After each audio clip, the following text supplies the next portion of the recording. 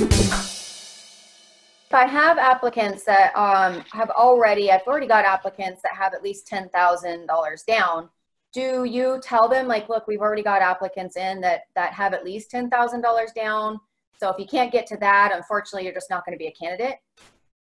Well, I still, sorry Jeff, I'll just, if you're talking about the pre-screening call before they go see the house, yes, if they have at least some minimum threshold, we usually just say at least 3,000. We send them out to the house. You do?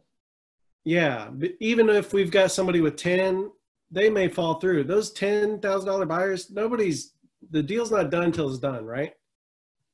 Like even until like after it's all done, it's not done until like they've been in there a month, it seems like sometimes. But so we're always marketing to find a buyer until the very, very end. And even then we go past that sometimes. So we don't want to cancel anybody out just because we think we got somebody better. Okay. So because I did have a buyer that had $5,000 down and she wanted to go see the house, and I told her that I already had applicants in at $10,000 down. So I'm going to need a minimum of 10,000. Otherwise I didn't want to waste her time or mine or the sellers, you know, by sending her out to see the house.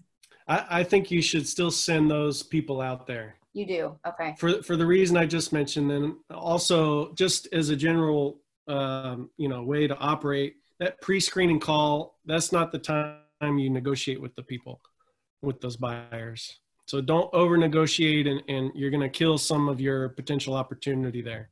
Okay. You want to get as many people with money out to the house as you can. Because again, the deal's not done till it's done, right?